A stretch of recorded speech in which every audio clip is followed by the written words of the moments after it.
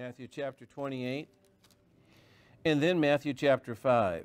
Matthew chapter 28, then Matthew chapter 5. And we are going to begin today to look at the Sermon on the Mount. You say, why are you going all the way over to Matthew chapter 28 and going to look at those verses in verse 19 and 20? Because they tie into this so wonderfully. Heavenly Father, may the blessing of God be upon your precious ones that you purchased with the precious blood of Jesus Christ, and whom you have filled with your Spirit, in whom you are at work this moment, both to will and to do your good pleasure, and will continue until that great day that they stand before you in glory.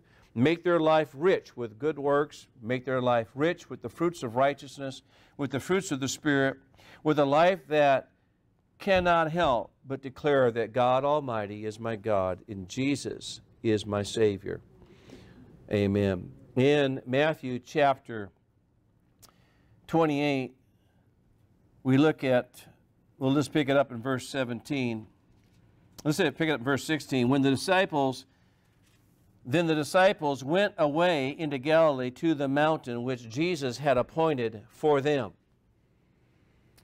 So he appointed his disciples to be at a certain place because he had something to say to them. Jesus always had something to say to his disciples. He has something to say to his disciples then. He has something to say to his disciples today. And what he has to say to us today is no different than what he had to say to his disciples then. A little amen would be helpful. Okay. All righty. And then, and when they saw him, they worshiped him. They worshiped him. They couldn't keep from worshiping him. When you see him, you can't keep from worshiping him. And you're going to find out as we go through the Sermon on the Mount that the Sermon on the Mount is a picture of how you worship God. It's a picture of how you worship God. That straight and narrow path that we've been talking about is the path of worship. A holy and righteous life by the grace of God as something that's a part of your life, not to get saved, but because you are saved, that's your worship of God. When you come to a church service, which you ought to do, you ought to come as often as you're physically able to come, because the Scripture says you should come. But even though you lift up your hands and begin to worship God, that's only a very small little portion of your worship of God. Your worship of God is what you do with your life. It's a result of what you are. When you become a disciple, your whole life becomes a worship of God.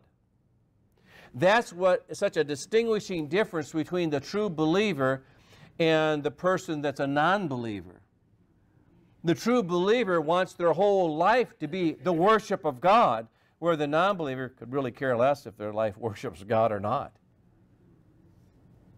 Another amen would be good right about there. Okay. Verse 17. When they saw him, they worshiped him, but some doubted. You'll always have a few of those. And Jesus came and spoke to them, saying, all authority has been given to me in heaven and on earth. Go therefore and make disciples. Go therefore and make disciples. Go therefore and make disciples. Notice the first reason that Jesus gives, or one of the first things he speaks about, I should say it that way, it'd be much better to say it that way, as a result of him receiving all authority in heaven and earth, or is for us to be empowered by his grace to go make disciples. Go make disciples. First thing he said was not go do all these wonderful, fantastic things. He said, go make disciples. Making disciples is the most important thing that could ever happen. Now, we know we make a disciple by sharing the gospel with them, that they might believe the gospel, be justified by faith in Christ Jesus, that they would be accepted and approved by God on the grounds of what Jesus has done. But the moment they put their faith in Jesus, not only are they justified, but immediately they enter into a life of sanctification, which is really a life of worshiping God. So he says, go therefore and make disciples of all nations, baptizing them in the name of the Father and the Son and of the Holy Spirit. Now, some people have problems with this passage of Scripture because the Bible teaches in the book of Acts that some were baptized in the name of the Lord, some of them were baptized in the name of Jesus, some were baptized in the name of the Lord Jesus, and here they're baptized in the name of the Father, Son, and the Holy Spirit.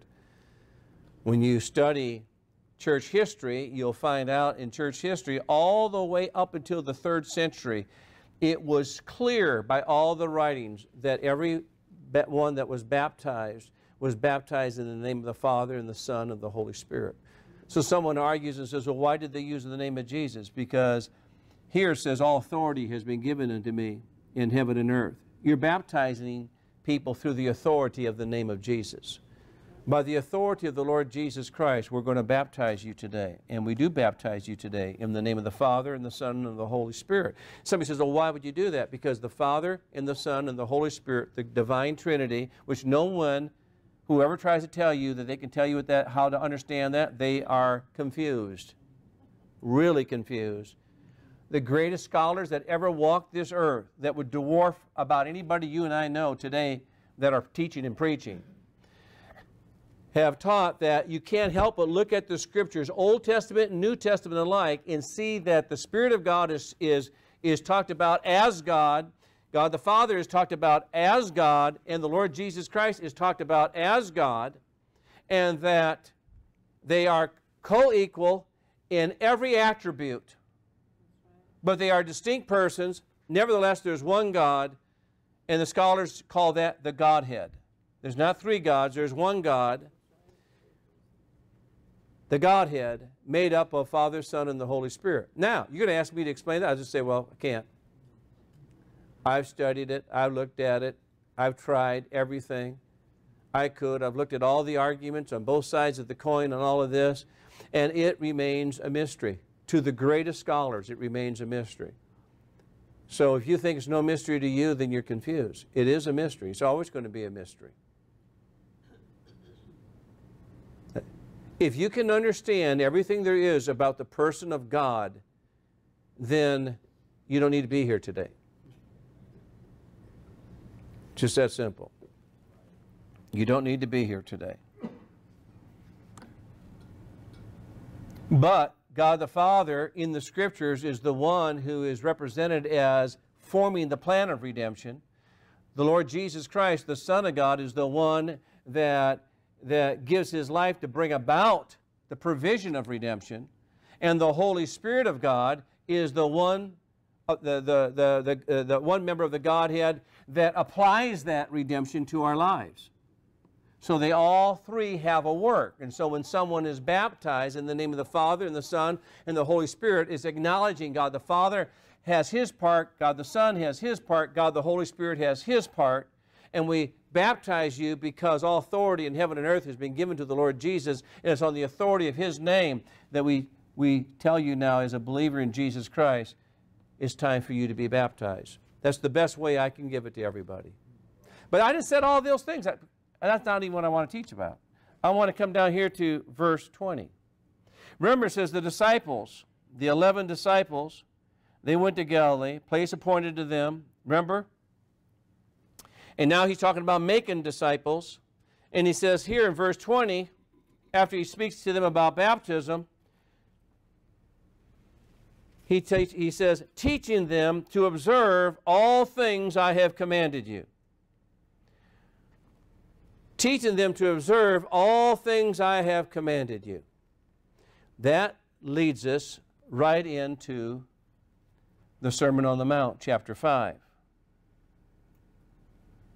Teach them to observe. To observe is not to read. To observe is not just to look at. To observe is to learn this, understand it, and observe to do it. The observing there is not just observing to look at, observing to consider, but observing to do it. Observing to walk in it. To observe all the things that I have commanded you, and lo, I am with you always, even unto the end of the world. Well, some of the things the Lord taught us to observe was love one another even as I have loved you. Are you just to observe that, look at that and say, this is wonderful, but never do it? No. When he taught us the Our Father, were we just to observe that, read it, or were we to apply it? We were to apply it. When Jesus said, when you pray, the Father knows what you have need of, so don't be repetitious like the heathens, using many words. Are we just supposed to read that, or are we to apply that? Everything Jesus taught was meant to be applied. It wasn't just meant to learn. It wasn't just meant to understand. Remember, the problem at the end of Matthew chapter 7 was the people that entered the wide gate are the people that ignored the narrow gate. They ignored the sayings of Jesus. They heard what he said, but they didn't do anything with it. That's why they're down through the narrow gate. The Pharisees represented the wide gate. They ignored the sayings of Jesus, the narrow gate, and never did get on the narrow path. The people on the narrow path ignored what the Pharisees were teaching in contrast to what Jesus was teaching. They ignored that, but they did not ignore Jesus. They observed what he had to say, and they're found worshiping God with their life on the narrow path. Can you say amen? Okay. I don't know how far I'm going to get with all this today, folks. So we got a long ways to go. But I want to tell you something. Let's just take our time. Let's not be in a hurry. I've gone through this, and I thought, I taught this once before. It's like I don't even know what I taught. It never stuck with me, or I never understood it clearly, or whatever. And that's the way it is when you go through something. And so there was only a handful of us that went through this on a Wednesday night one time. But I just want to mention this to you. The Sermon on the Mount is much like the New Testament epistles. Say, how is that, Pastor? Do you understand when you go to those New Testament epistles that usually the first 3 chapters of an epistle, take Ephesians for an example, or Colossians. The Apostle Paul is laying down doctrine. He's talking about the plan of redemption. He's talking about God choosing us. He's talking about how Jesus did this. Then he begins to talk about the fact that we're in Christ. That's all doctrine.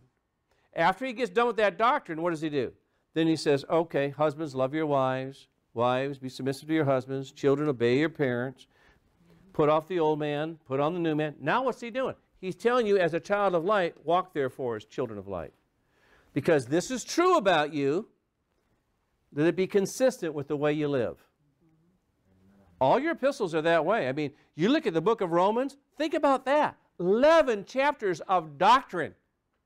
And then in chapter 12 he says, therefore, my dearly beloved brethren, I beseech you by the mercies of God that I just got done talking about, that you would no longer conform to this world, but be transformed by the renewing of your mind, and that you would begin to live a life acceptable and pleasing to God. Not to get saved, you're already saved. You're already saved. But to live a life pleasing. Then he delineates what that life looks like. What that life looks like. Just go home today. Read chapter 4, 5, and 6 of Ephesians, and there's the Apostle Paul explaining what the Christian life is to look like as a result of these first 3 chapters being true about you. Because these are true about you, live consistently, let's live out these other things. You say, well, Pastor, that just is not very interesting to me. It doesn't trip my trigger. Well, I'm sorry, you need to be saved. Well, that's not very nice. Well, it may not be very nice, but maybe you have to wake up a little bit. Because this is all true about you, and this is important. This has all been given by God. All of this has been given by God, and it's important. You can't put what's true about you in justification to be important, and what's true about you in sanctification not to be important. God did something wonderful in your life because he was seeking those that would worship him in spirit and truth, and then he tells you how he brought that about, and then he shows you how you're going to worship him in spirit and truth, how you're going to live this out. Can you see that? It's just really, really simple. I discovered something by teaching on Wednesday nights here, the last few Wednesday nights, when we really did a lot of teaching, repetitive teaching on justification and sanctification. Remember that? And I'll tell you this, that if you're not real clear on justification and sanctification, you're not going to understand your epistles. You're not going to understand the Sermon on the Mount. You're not going to understand it. Because justification is what sets you right with God only because of what Jesus has done. He accepts you and approves of you by imputing Christ's righteousness to you because of Jesus dying on the cross and giving his life for you. And the moment he does that, his Spirit comes into you and begins to work in your life, sanctification. And so God justified you, put you in a position to be a worshiper of God in spirit and truth, and now in sanctification, he's going to help you to walk that out. The people that at the wide gate, nothing happens to them. They're just a mechanical mess of religion. They go out the door of mechanical religion on Sunday morning and they live like they've always lived. There's no worship of God. But in the narrow gate, something beautiful happens to us. We're saved in Jesus Christ. We learn what Jesus wants of us, and we go on the narrow path of worshiping God. I'm trying to make things that may seem complicated just simple. That's what I'm trying to do. The Scripture says in Philippians 1:11 that we're to bear the fruits of righteousness which are by Christ Jesus. And in the book of Romans chapter 7 verse 4 says we're married to him whom God has raised from the dead, even the Lord Jesus Christ, that we might bear fruit to God. In other words, there's a purpose beyond just coming out from underneath the condemnation of the law. There's a purpose beyond God just turning away the wrath of God.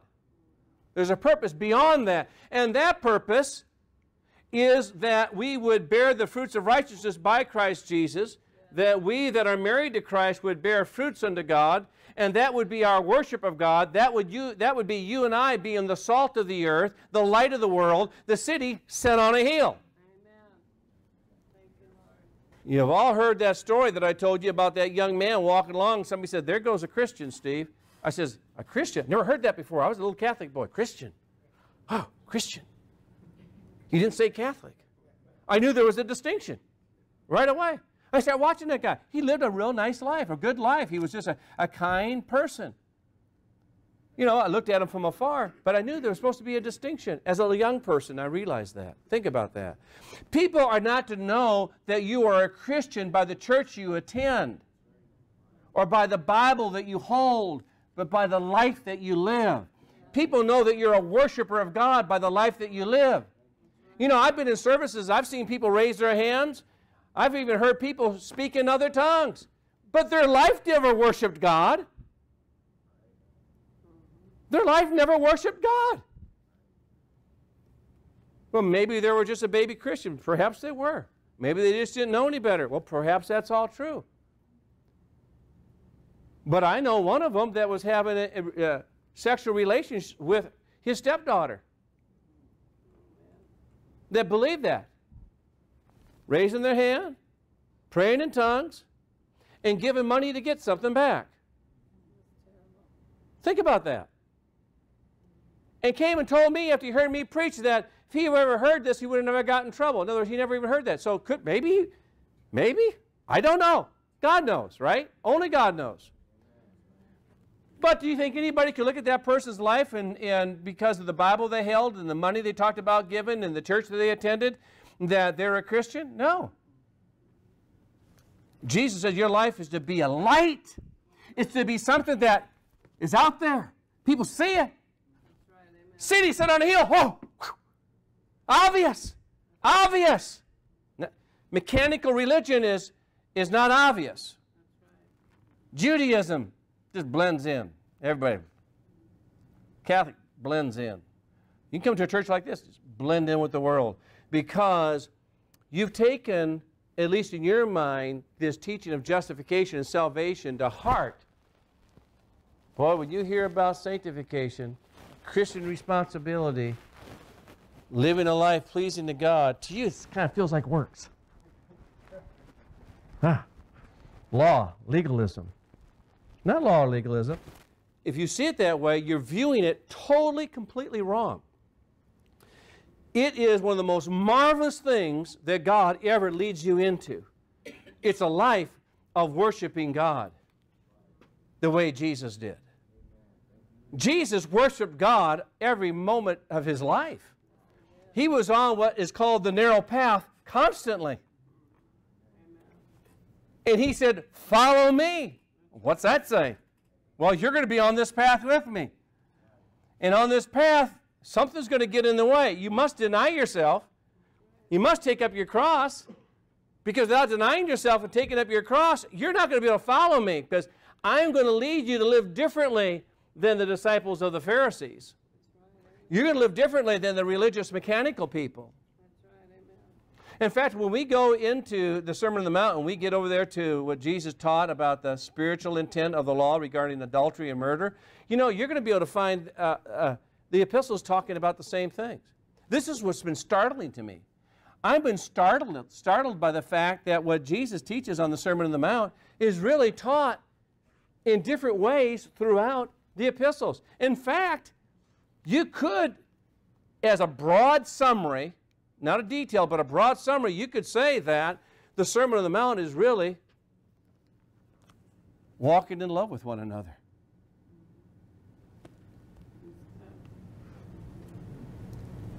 He that loves his neighbor fulfills the law. The law isn't fulfilled in the context that the Pharisees fulfilled it, because they never really fulfilled it. It's in the context of you following the Lord Jesus Christ, experiencing God at work within you, both to will and to do his good pleasure, with grace on top of grace on top of grace, where sin once abounded in certain areas of your life, now grace is going to be much more abounding. You're no longer under the law, therefore you're no longer under sin. You're no longer under condemnation. No longer, not under any of that, any longer. You're under grace. You're called a slave of righteousness. That's what the Bible calls you, a slave of righteousness. A slave of righteousness. And the Bible says over here in Romans chapter 6, let me look at this real quick. This just pops up in my mind. Romans chapter 6, I think it's right near the end. It is. Here it says, but in verse 22, but now having been set free from sin and having become a slave of God, you have your fruit to holiness and the end everlasting life. In other words, to be a slave of righteousness is to be a slave of God. And what does that turn out to be? It turns out to fruits to holiness. And the end of that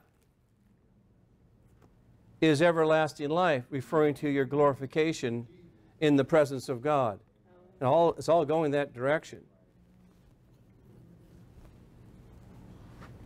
There's a lot of superficial going-ons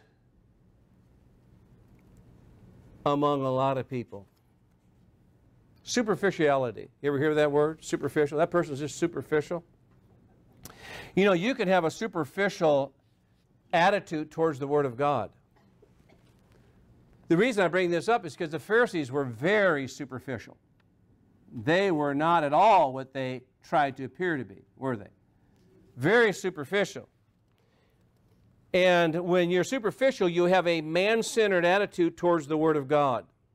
And your attitude towards the Word of God will ultimately determine how the Word of God impacts your life and will ultimately determine how you interpret the Scriptures. Remember, I talked to you last week how the Pharisees, Jesus would go to a Scripture and say, you have heard it said by them of old. He wasn't quoting Old Testament Scriptures. He was quoting the old sages of the past that the Pharisees would listen to and then come up with even a more embellished teaching, okay? And it was all superficial. But here, the Lord Jesus says, but I say unto you. Now you have to remember that grace and truth comes by the Lord Jesus Christ. Everything He has to say to you, He says to you on the basis of grace coming from God to enable you to walk in the light of what He gives you. That's what He's going to do. He's talking to his disciples in Matthew chapter 28, verses 16 through 20. And then when you come to Matthew chapter 5, it says, seeing the multitudes, verse 1, he went up to the mountain, and when he was seated, his disciples came to him. That can be argued. Were all those disciples saved? Well, I don't know. You don't know. I think it's an easy conclusion to come to that some were at least curious. But for what we know, what the Lord Jesus said to at least a few of them, they had to have been saved. Nevertheless, these were individuals that in their heart and their mind, they have decided, I'm going to follow this one. And Jesus opened up his mouth and he taught them, saying, and then what he does, he lists the Beatitudes. Blessed are the poor in spirit, blessed are those who mourn, blessed are the meek, blessed are those who hunger and thirst for righteousness, blessed are the merciful, blessed are the pure in heart, blessed are the peacemakers, blessed are those who persecute you for righteousness. All of these things are absolute truths regarding someone that the Spirit of God has regenerated and brought to faith in Christ. Whether it was true about all these disciples, there's no way for you and I to know. I doubt if it would be so. Because the Lord constantly talked about the sheep and the goats. He had disciples coming to him and they left him, and he said to his own, do you want to leave me too? But that doesn't matter. The scripture here is saying he spoke to his disciples. So irregardless of the condition of the disciples, this is something he taught to his disciples. This is something that Matthew chapter 28, verses 16 through 20, especially 19 and 20 there, says, I command you to go into all the world and make disciples, teaching them to observe all these things that I have commanded you. This will be one of them. The Beatitudes speak about the essential nature and character of a disciple. And you'll be able to tell the essential nature and character of a disciple, especially if that person is a true disciple, if these characteristics are resident in their life. But this is actually, he's actually laying down the foundation here from which he's going to call them to walk in the light of the truths that he's going to teach. And those that are saved, those that are Christians, those that have been regenerated, those that are drinking of the grace of God, will be enabled by God to walk in the truths that Jesus teaches. They'll only be the only ones that will have a heart for it. They'll be the only ones that will recognize that they're poor in spirit. They're the only ones that will mourn over their sins. They're the only ones that will be meek. And so when someone insults them, they won't be first in line to retaliate. They're the ones that are going to hunger and thirst for righteousness. In other words, they're going to want their life to conform to that which is pleasing to God.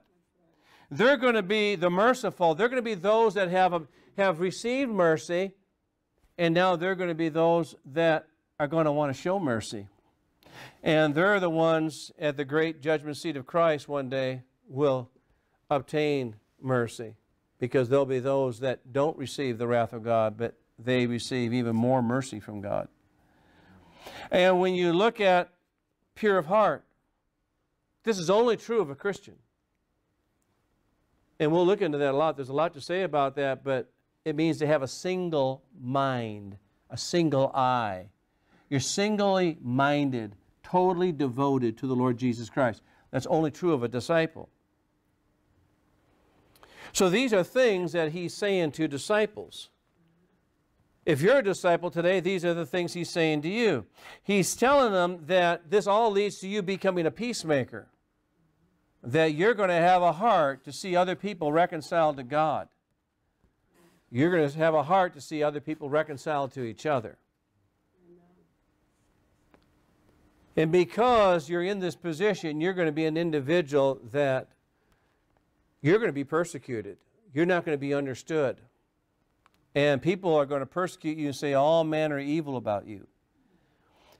And this is so different than the superficiality of the Pharisees. The Pharisees never carried any of these characteristics.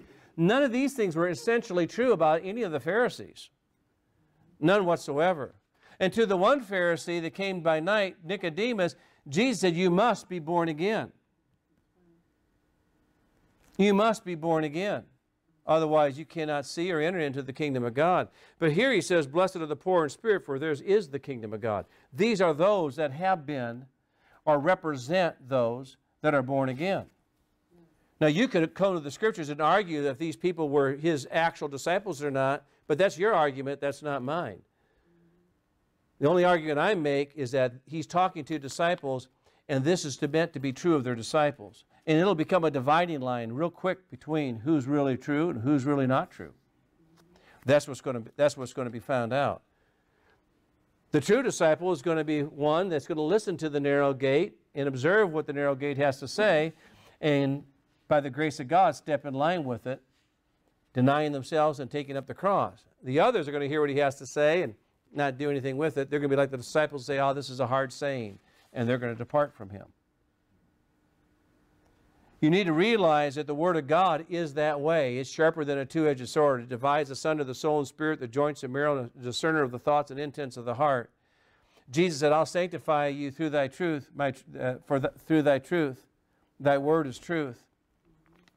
And so he uses the truth that ultimately will bring out the true picture of who's who.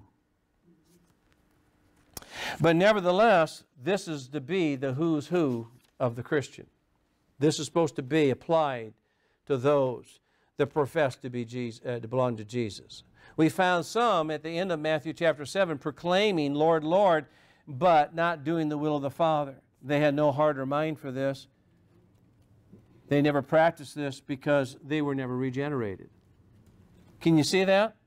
It's just like somebody going to the epistles. Someone can go to the epistles and say, oh, this is just wonderful. This is just beautiful. Everybody should live this way. And then they attempt to live that way, but it's all superficial. It's like people say, if the whole world believed the Sermon on the Mount, we'd have a different world. We wouldn't have any wars. We wouldn't have anything like this. No one would retaliate against anybody. But yeah, that would be great, but that has to be true about them. These Beatitudes have to be true about them to have a heart to walk in the light of anything that Jesus is saying.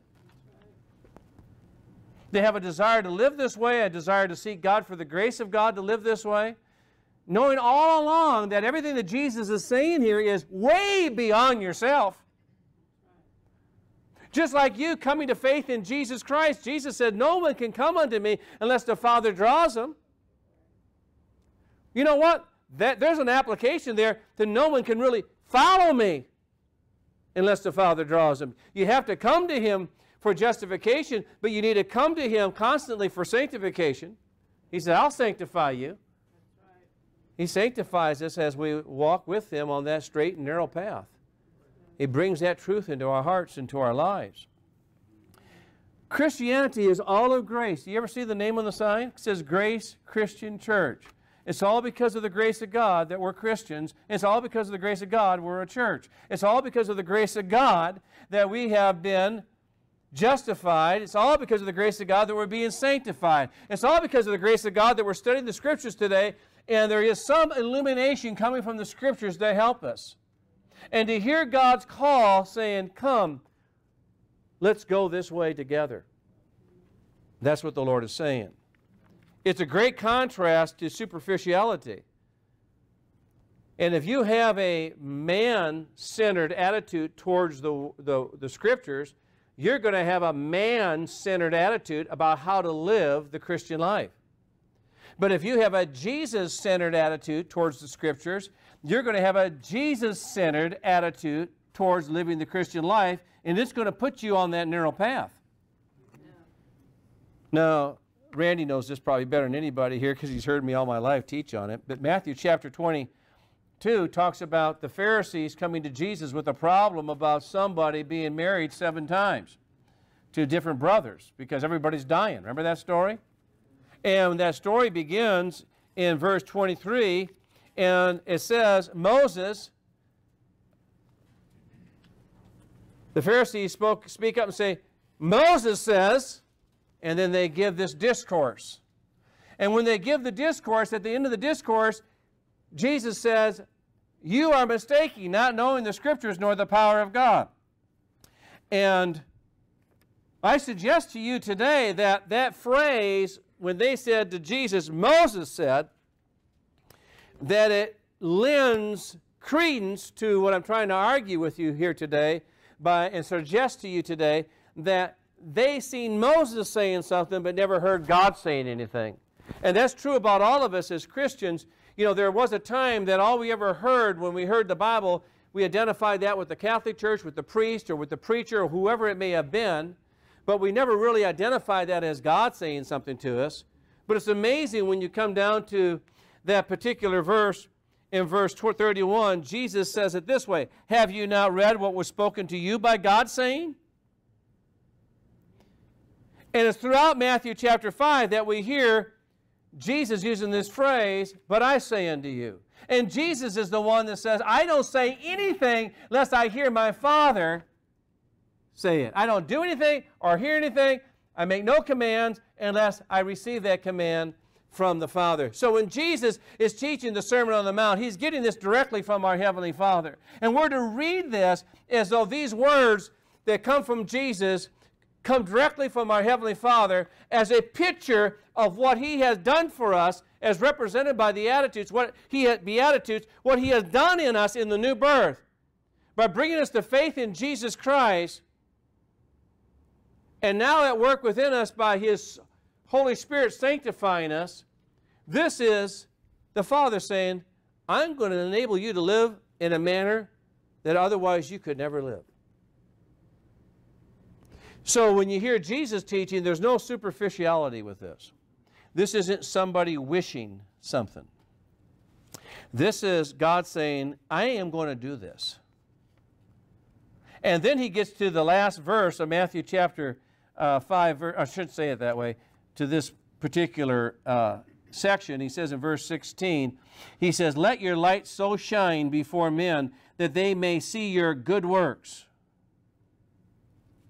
So everything that he's teaching here and what he's going to be teaching is all about these good works that grace is going to enable you and I to live that will be so wonderful and so amazing that people will look at this and know that these people live this way not because of because of them.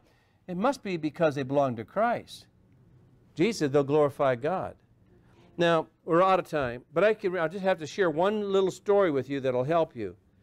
Many, many years ago, my first wife, which now is deceased, got killed in a plane accident. We went through a divorce. It was a terrible divorce. And if anybody's been through a divorce, you know it is one of the most painful things you can go through. Because in a divorce, you feel like somebody rejected you and threw you away. And I used to tell people, I felt like dog doo-doo in the middle of the street, and dogs came by and peed on it. That's how I felt. It was the most worst feeling. And I cried every day for 3 months, nonstop. So you're hurting, right? I say all that to say this. Only God could keep me from bitterness. Only God could keep me from acting any way that I acted. And I didn't even know how I was acting, folks. I honestly didn't know because I was so hurt. But I went to work one day and I had a person walk up to me and he said, Steve, why do you have so much peace? I've never seen anybody like you. I don't even talk to this guy. I might kind of wave to him. I know if I knew his first name. But he's seen something in me. Now, who gets the credit for that? The grace of God through the Lord Jesus Christ in my life. I can remember walking away from that person and I wondered, how did he notice that? So in other words, God is going to enable you to live a life that you're not even aware of. It's kind of like you're giving. You don't know what your right hand doesn't know what your left hand's doing because it's so natural to you. It's just a part of you. City set on a hill. Right. You're a city sitting on a hill. City's not looking at itself. Everybody's looking at the city. And another time was your brother came up to me. I told you the story. I'm there at my computer punching things in. Rick pulls up with his fork truck. He looks at me and says, "What is it about you?" He caught me off guard, honestly. Even that other guy, I thought to myself, well, I should have maybe witnessed to him. I should have probably did this. I mean, I'm kind of caught off guard. I'm totally caught off guard. You know, I really believe there's people caught off guard about your life because there is grace working in your life right now. You are worshiping God each and every day. You're caught off guard. Rick says, "What is it about you?" I said, "What are you talking about?" I don't know. He says, "You're so different." Well, how do you ever see Rick? Once in a while I talk to him. What's he see? You think about that. You think about that.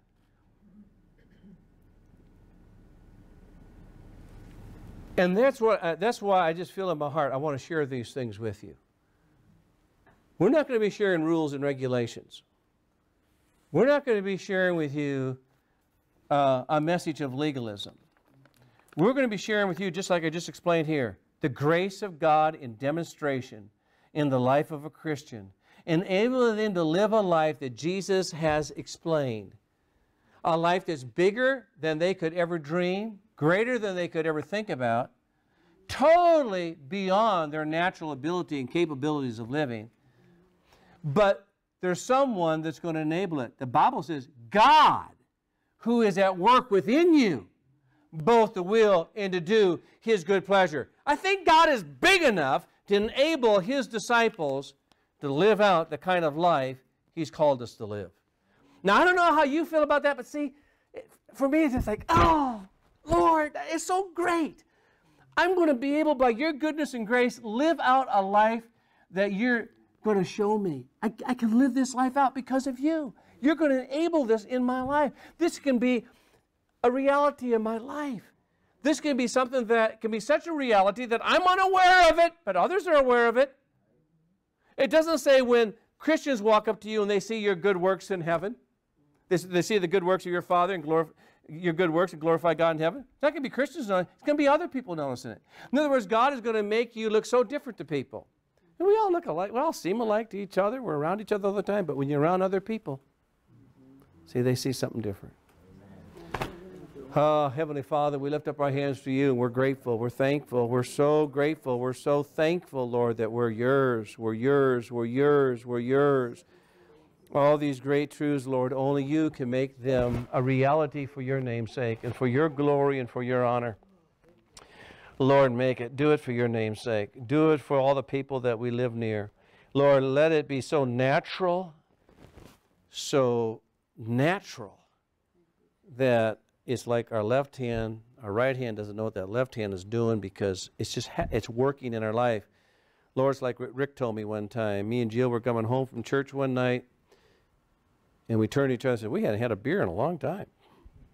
Lord, they didn't even know it. Because you're so mightily at work in their life. Lord, continue this great work, this wonderful work that you're doing in our life. Lord, it's beautiful. It's a life of worship. It's a life of adoration. It's a life of glorifying God and magnifying Him. It's the greatest kind of life there is, Lord. And it's all made possible by you. And we thank you for it. We praise you for it. We thank you, Lord, for enabling it each and every day. Carry us this week, Lord. Carry us each and every day. And all the things that we're going to face, carry us, enable us, and strengthen us. And by your Spirit, bring glory and honor to yourself. In Jesus' name, amen. I love you each and every day.